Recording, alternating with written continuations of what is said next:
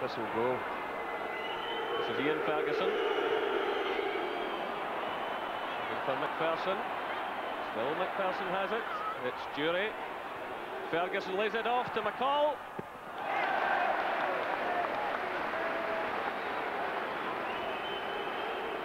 Yeah, we can see what McCall's trying to do here. The layoff from Ferguson is trying to bend it with his right foot there past Craig Nelson, but doesn't get the power or the direction.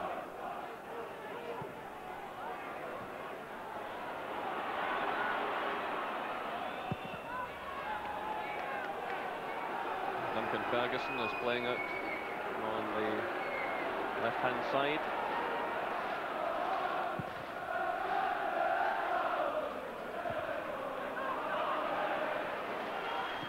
This is Charlie now. It's a long ball through for English to chase. Austin there ahead of him though.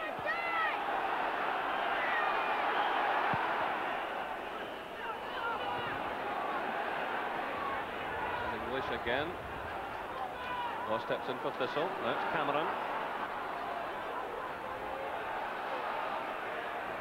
Well, it's Cameron. And Ian Ferguson comes back to help out.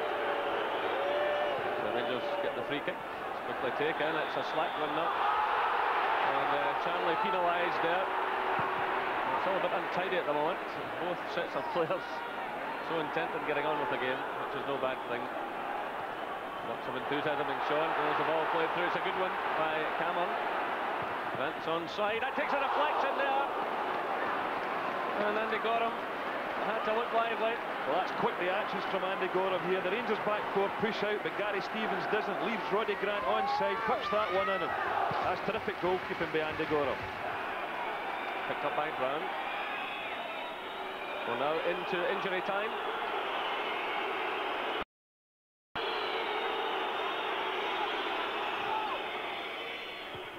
Italy gets the touch. It's away by Law.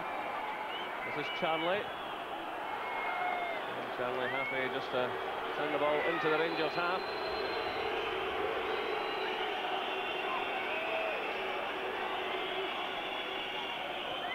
McPherson's header, touched by McCall.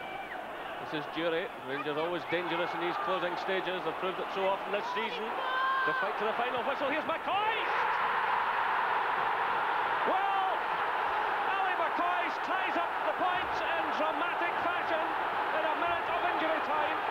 Delight among Rangers fans. Well, he's had one of his quietest nights, but the man knows how to score goals, and he drove that one beyond Craig Nelson, giving him no chance at all. McCall it was, who slotted it through. A superb finish, great power. Ali McCoy takes the salute of the fans.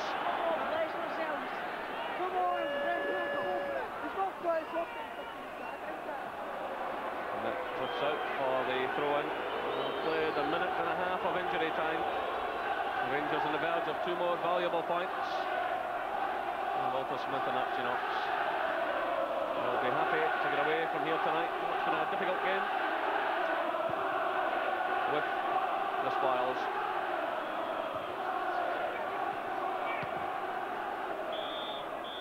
There goes the final whistle.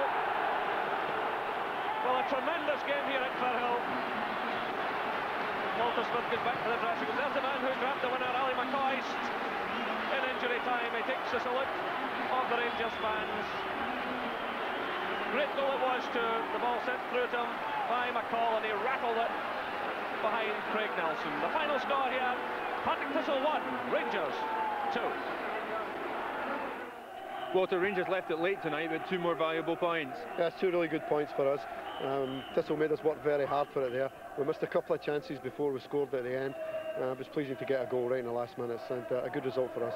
A terrific finish from McCoist. Yeah, a great finish. I said the other day there, you know, people have got to give him a chance to get his match fitness, but he's always liable to pop up and give you a goal like that, and no better time than tonight.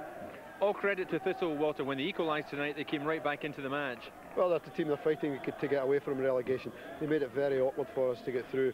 We didn't create that many chances in the game, and you know, whatever came our way, we managed to miss, or it was saved. So it was pleasing to get one near the end. In spite of atrocious conditions tonight, Walter, particularly in the second half, I think almost all the supporters tonight were thoroughly entertained by this match.